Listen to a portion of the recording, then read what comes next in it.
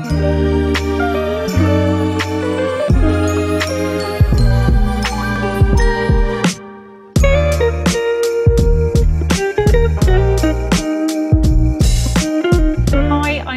a professional sailor and an ocean advocate. Hi Dee, good to meet you. I'm Lee. I'm the founder of Lost Year's Rum, which is a new UK rum brand devoted to saving endangered sea turtles.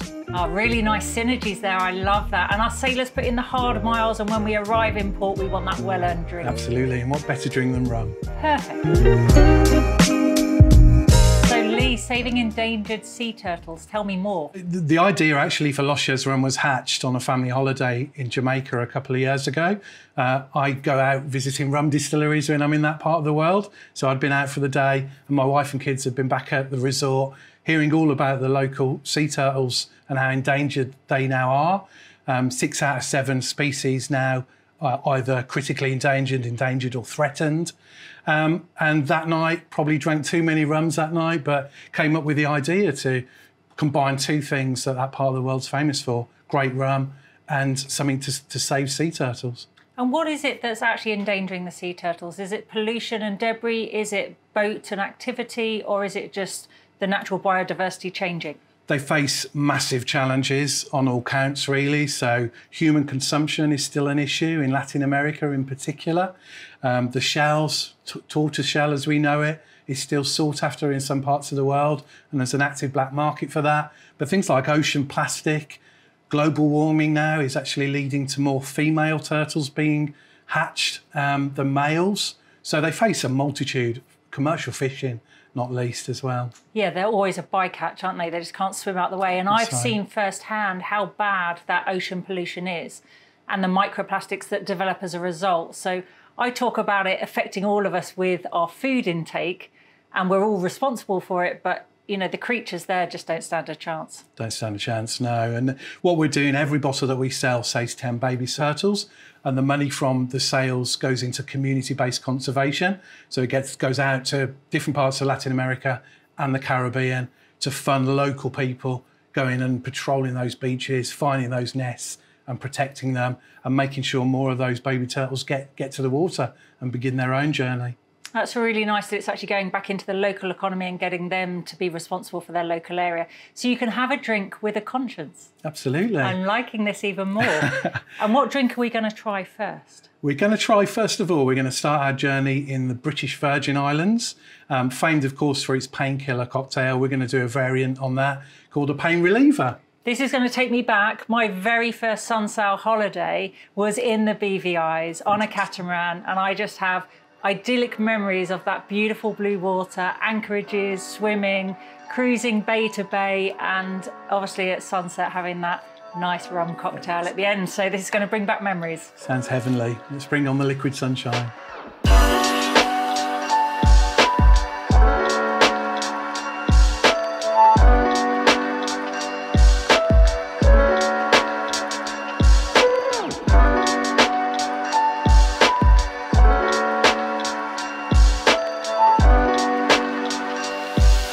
Okay, Dee, so first up we have a classic from the British Virgin Islands. The painkiller's traditionally made with Prusser's rum, with very dark rum. So we've done a take on this. We're going to call it the pain reliever. So it's made with Arabada rum, which is a blend of 5 to 8 year old rums from across Latin America. It's named Arabada because an Arabada is a mass sea turtle nesting event that you often see in Latin America. Hundreds of females come onto the beach and nest at the same time. One of nature's great spectacles. Do you know what? I believe I did a race to Costa Rica and I left to do a race back, and actually my team then did a visit to a beach, and it was the return of the babies into the water. So it must have been after one of those Arabada. events. There you go. Oh, the links are all there. So cheers. Cheers. So this is it's liquid sunshine, really. It's a very tropical drink. It's made with pineapple juice, cream of coconut, orange juice, and of course the rum. Cheers. Smells good. This is it. Memories of BVI holidays now. Delightful.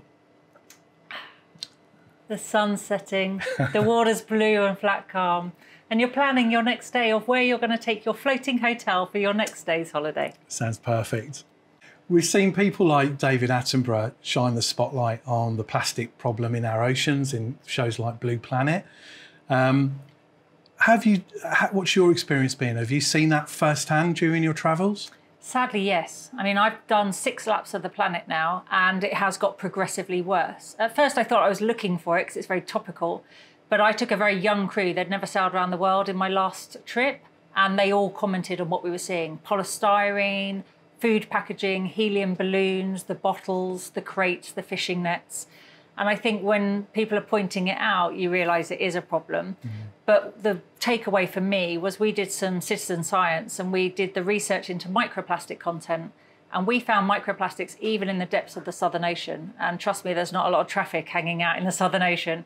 So it really was an awareness that this macroplastic that we see is breaking down with waves and UV degradation and becoming microplastics and then being confused as food to the fish and the marine life, which includes your turtles. Yeah, particularly things like plastic bags, which they can confuse with jellyfish that some of them eat, all sorts of problems. And microplastics, there was a study a few years ago where 80% of the sea turtles they surveyed had microplastic inside them. So yeah, it's definitely one of the challenges that sea turtles face. And we've all seen that picture on social media of that turtle with the straw in its nostril. I mean, a harsh reality. Hard hitting.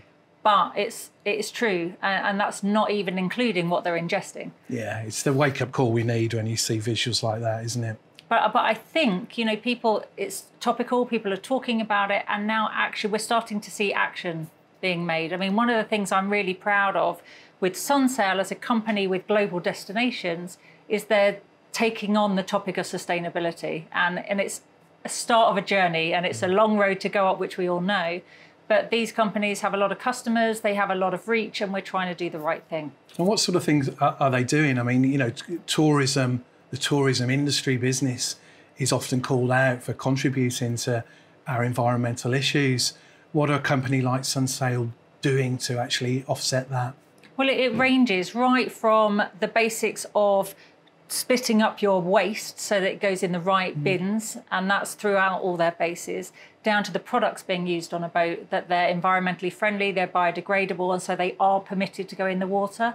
And if you have the right products on the boat, people replace it with the right products. And, you know, that's got to be good for the marine industry as a whole.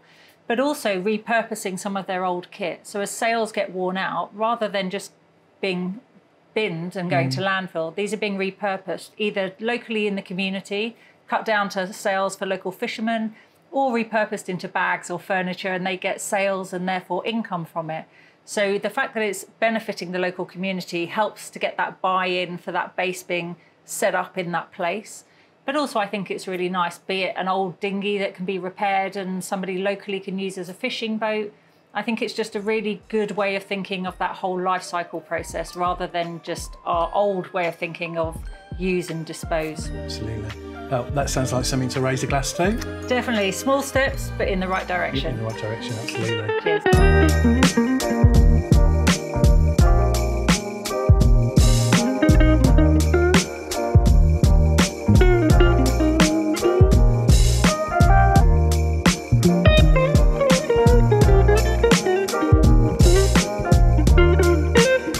Okay, so next off on our journey, Dee, we're heading towards the Greek islands. Oh, very nice, in the Med. This is a variation on a classic daiquiri. It's a frozen daiquiri, but made with ouzo.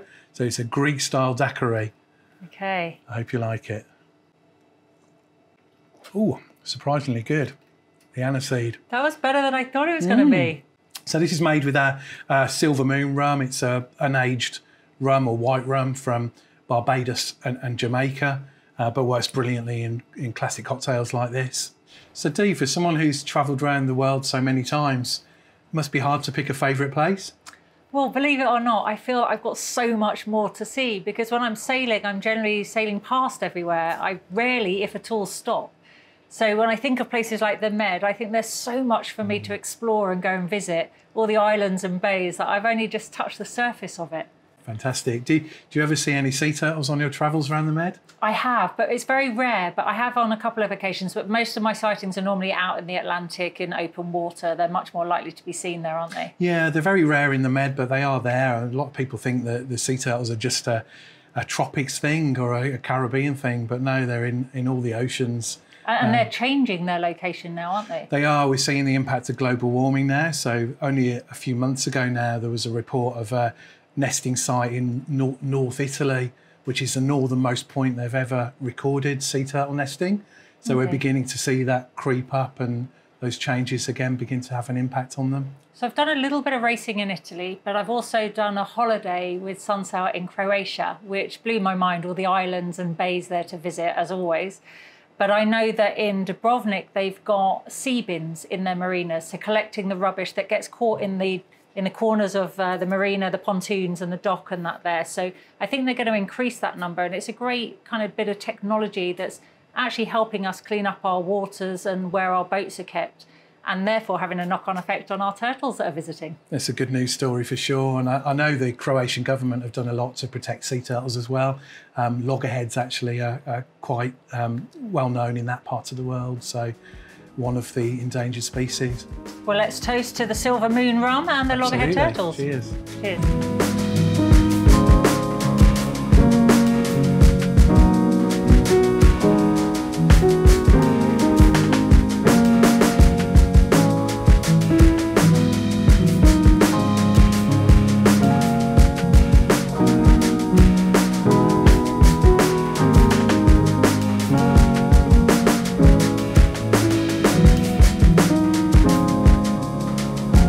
Dee, next up we have a classic rum punch.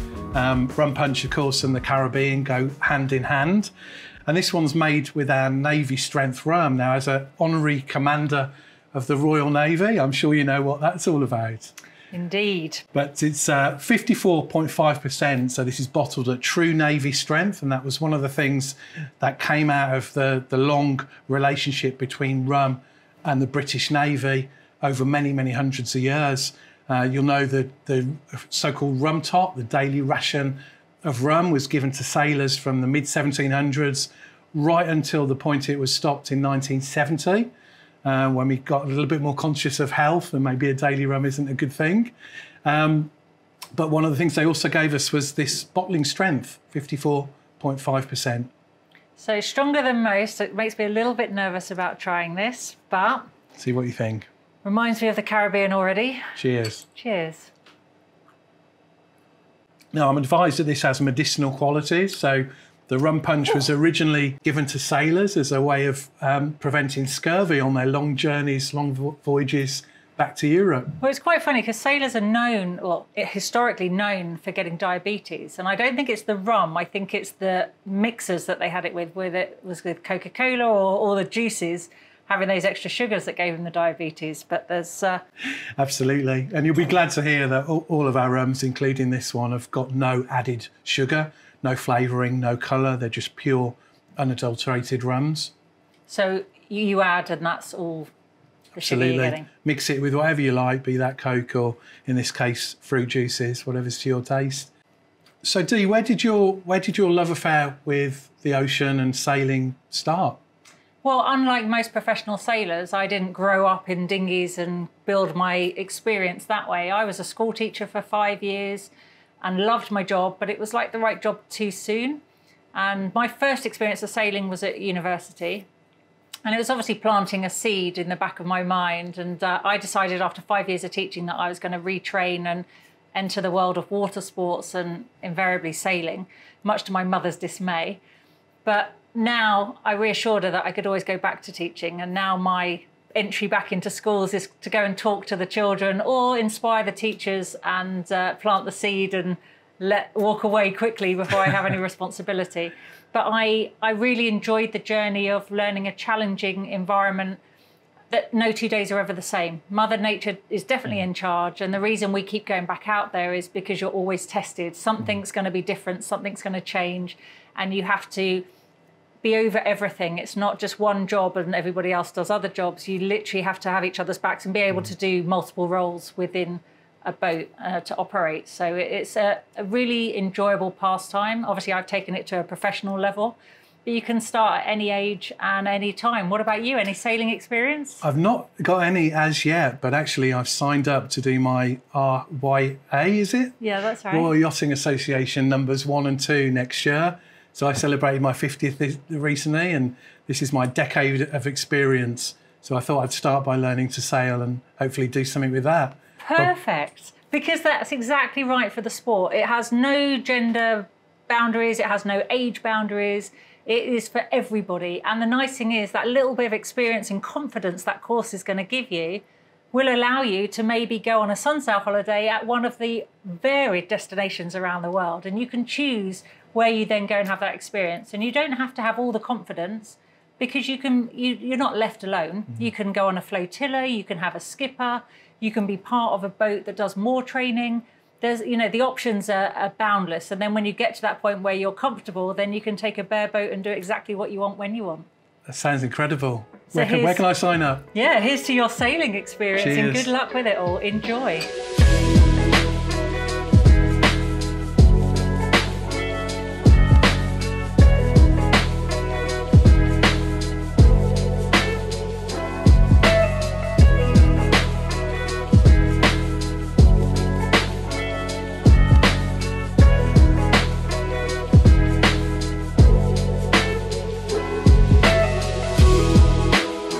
Dee, our final stopping point is Thailand by way of California and the Caribbean. So this is a take on a classic Mai Tai, but with a Thailand twist. So we've got Thai coconut cream in here, and also a Thai chili pepper to give it that extra kick. It's made with our 4-island rum, which comes from 4 islands in the Caribbean. Hope you like it. Chili pepper on top makes me nervous, but I'll try anything. Cheers. Cheers.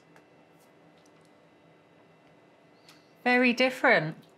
You taste the fiery kick in the background there? Real peppery in the background. Yes, my notes in the back of my throat are, oh, yes. So sailing's always struck me as quite a relaxing way to travel. Is that the case? Is it good for you, for your well-being, mental and physical?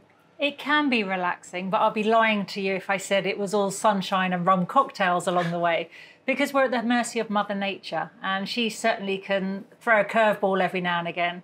And it doesn't matter how beautiful the destinations, even in the shores of Thailand, you can get the monsoons and the waves, so you need to get the weather right.